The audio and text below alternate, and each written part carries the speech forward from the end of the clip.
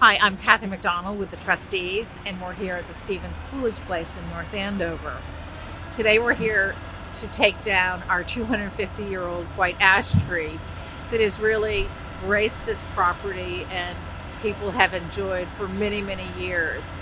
And a couple of months ago, we had arborists check the tree and found that not only does it have an 8-foot vertical crack in one side of it, that we did a sonogram through it and there was basically nothing in the middle of the tree. So for safety reasons, now is the time that we're going to have to take this down. The trees were very important to the Coolidges that were here, at the turn of the century and created really this country estate. They spoke with great pride of their Babylonian willows and of course the great ash tree. Much of the landscape was designed around the ash tree. And there are some great photographs of the Coolidges sitting under the ash tree seeking shelter.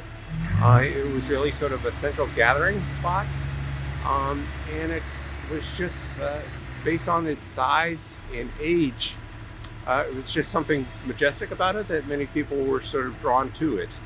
One of the things that the trustees did about a month ago was we reached out to the community to tell them what we're going to do and ask people to come to the property and write on leaves, which we posted on a memory board.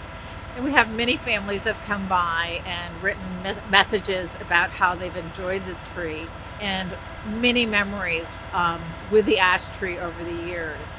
A number of years ago, we planted a birch tree, which will really take over the spot of honor now that this tree will be taken down.